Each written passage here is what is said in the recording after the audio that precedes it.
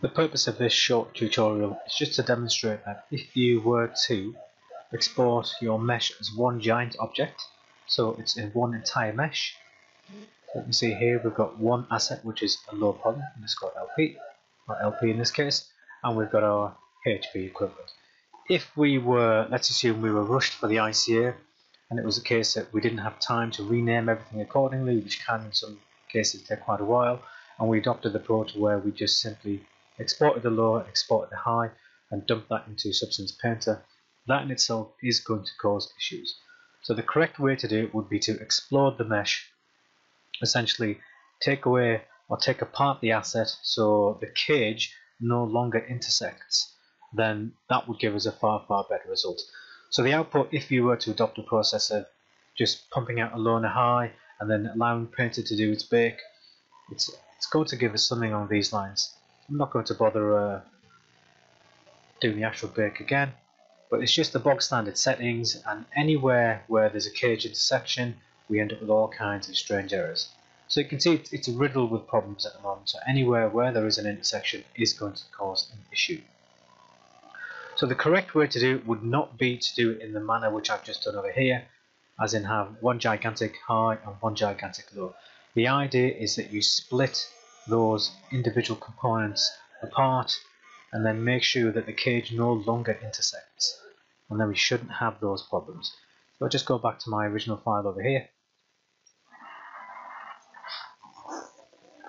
So what I've done here is I've split my low poly into individual components, and my high poly corresponds with the low poly. So if I was to just unhide everything, let's have a look to see what we've got. So I have set this up to utilize a selection. I'm going to cancel that now. So I'll click my low poly and just go to my selection over here. So I've split it up into numerous components, and every individual component is called underscore L. So that's going to be all my low poly. So let's have a look exactly what's going on there. So here we have that as one element, so 2 underscore L, L for low poly obviously. We have this bit over here, and that's 1 underscore L. You don't have to be absolutely perfect with the naming, as long as the naming corresponds with a high. It's easier in this instance for me to just say 1 is going to be called 1 underscore L, 2 underscore L, 3 underscore L, and then ultimately I'll have, say, 15 components, each one is called underscore L, and I'll have the same corresponding high components, and they'll be called underscore H. I purely use a numeric value and underscore L because it's quicker. If you were to do it properly, you could say, you know, bolts underscore L, bolts underscore H, as the case may be. It's not going to make a great deal of difference, but in the long run it's probably advisable to use a proper naming convention and not adopt this process, purely because of the fact that later on somebody may well need to open that asset, and 10 underscore L isn't going to make a great deal of sense to them. So what I've done is, rather than split every single individual section into, you know, this being 1 underscore L, this being 2 underscore L, this being 3 underscore L, no need to do that. All you need to do is make sure that in the bake there is no intersections. So clearly it's safe to say that this asset over here is in a completely different location to this one over here. So the cage of that and that would not intersect. Clearly the cage of this and this would intersect. So there is no exact process. As long as your individual components are far apart, then that is sufficient enough. So as you can see in here, I've just separated these ones off, and I've just made sure that none of those intersect. Clearly they don't, and naturally my high equivalent would accommodate that as well. So if I just select those two areas over here, so we can see now we've got our 14 underscore H, which is 14 underscore high poly, and we have our equivalent 14 underscore L. So this is something that, if you were at the very beginning of your mesh, go around and name the high and the low accordingly, and there wouldn't be no need to do it right at the end where you're going to split it up and break it up, which in itself is extremely time consuming. So it's advisable at the very beginning to get your naming conventions right and name each appropriate element underscore H or underscore L or underscore HP, underscore low P, whatever you feel is necessary. The suffix is important because Painter is going to use that as a basis to understand which is the high poly which is a low poly, and then explode internally when it renders your normal map out. So the next process, I'll halt the video because it will take a while, is I'll dump it into Painter, and then we'll utilize this individual component, and then we'll try and export all that out and get it to work. So the process would be, make sure that I've now got a selection group which makes sense. So I click on my _LP, that's comprised of 16 individual components, as you can see under here. Make sure you check everything to make sure it's all good. I do have some floaters, but that's fine. So that's all good. We've got the right low poly one selected, and with those selected, export those. So I'm just going to export over my low poly OBJ. And then a quick way of doing it is just press Ctrl I, invert the selection and hide unselected, or you could just make sure that you've got a selection set up here, high poly, hide unselected. You don't necessarily need to do that step because you can just go File, Export Selected, but I tend to find it's a bit more self-explanatory when all I've got on screen is whatever I want my height to be. So we can just select all those. Let's confirm we have the correct selection on here. Yep, that makes sense. Everything corresponds with our low poly, and then export again. This is where I'll inevitably pause it because this will take a while. In fact, we'll do this particular section in real time, just to iterate a point of, if you go wild with your turbo smooths and produce substantial sums of geometry, then naturally this process will take even longer.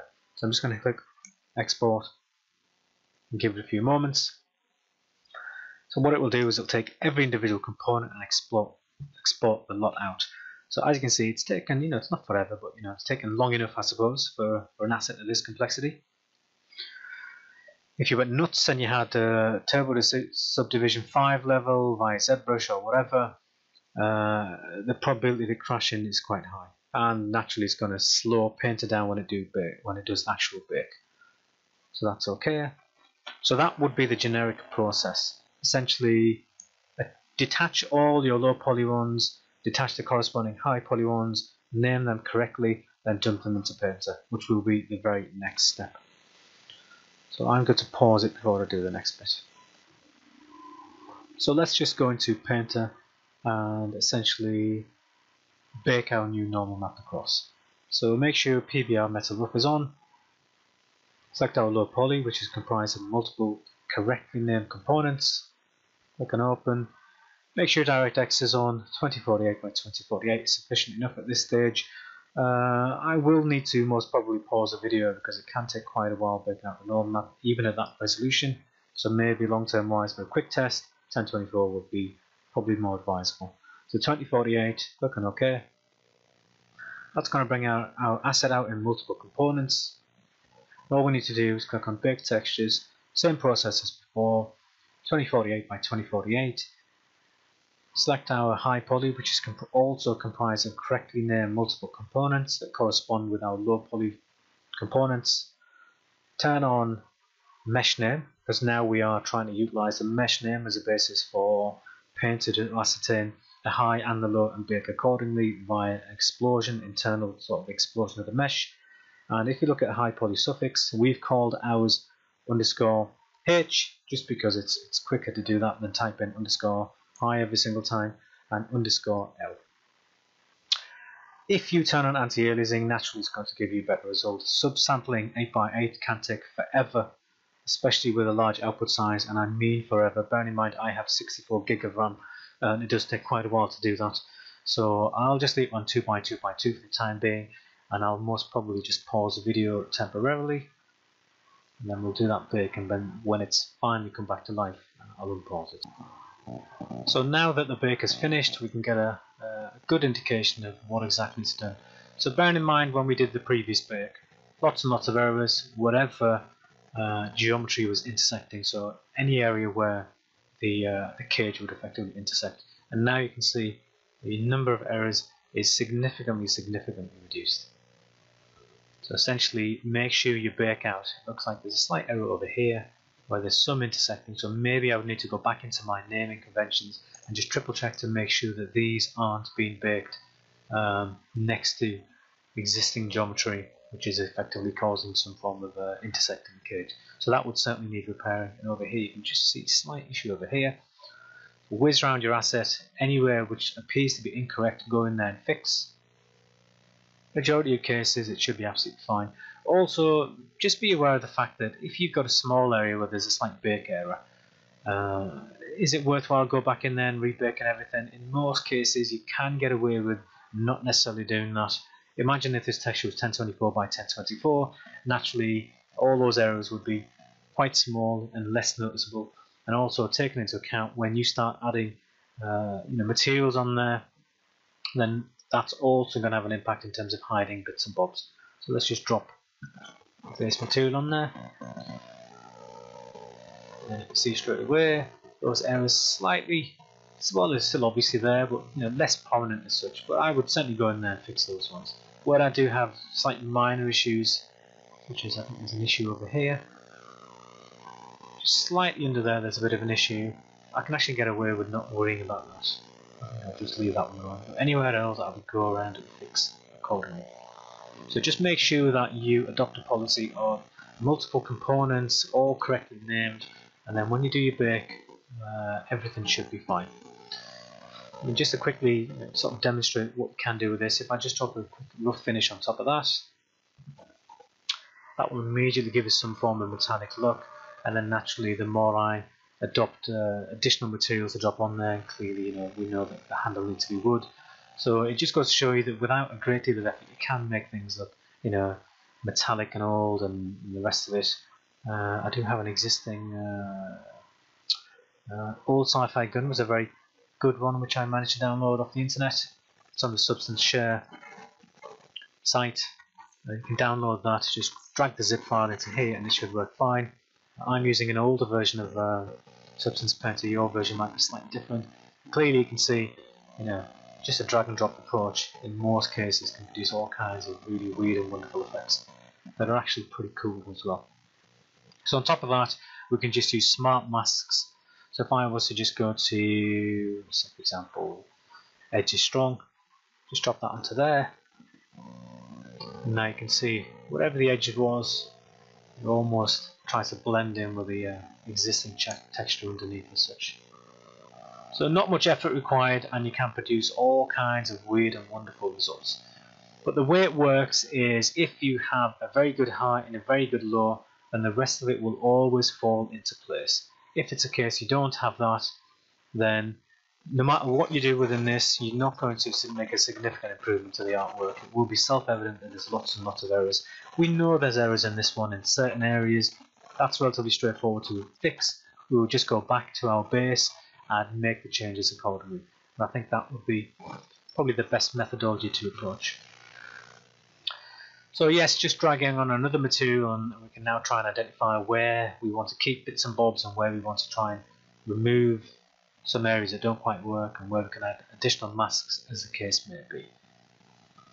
So tinker with that, and that is the general process to try and get multiple components from high to lows all into Substance Painter from Max.